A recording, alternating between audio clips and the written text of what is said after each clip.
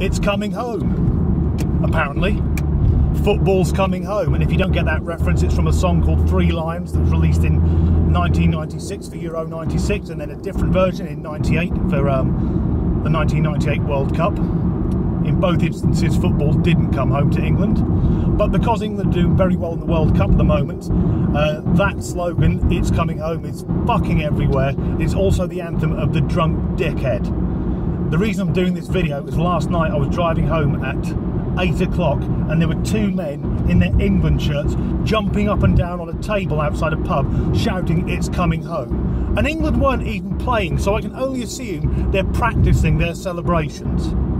Now, I'm not a football fan, as I've been keen to stress, but yeah, it's great that England are doing well. People are quite positive, but I'm nervous again about the semi-final against, I think it's Croatia, although to be honest it could be fucking Narnia or I wouldn't know any different.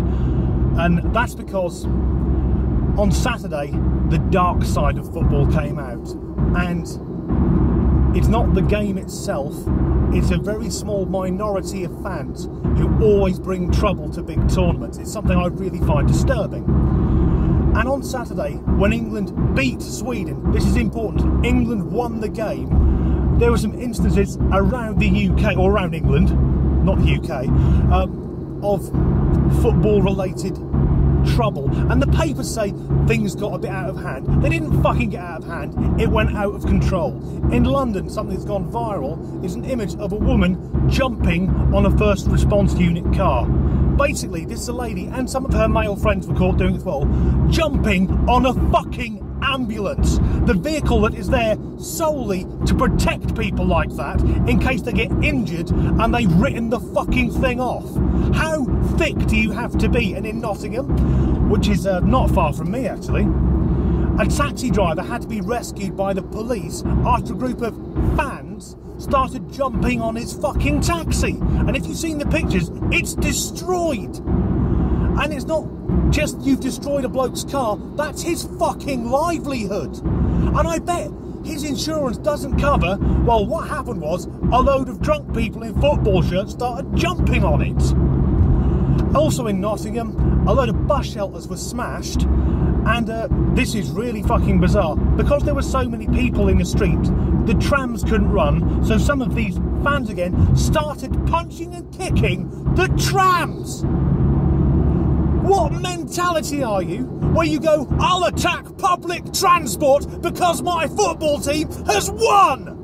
For fuck's sake. And these are people who claim to be patriotic. They claim to love their country. If you love it that much, stop fucking smashing it up. And it's only football that has this fucking problem. I mean, Wimbledon's on at the minute.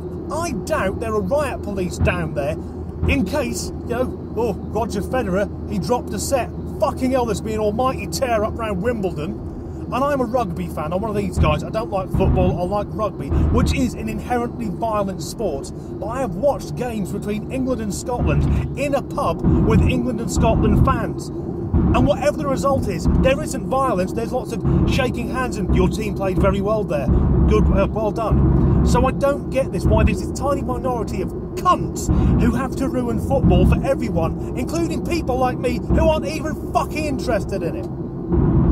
Another pet hate of mine is this fucking, and this is just a general football thing, people saying, we're playing well, aren't we? We've got a really good chance this year. Unless you're a professional fucking footballer, you have no influence on it. You are not playing well. The football team is playing well. Shut the fuck up.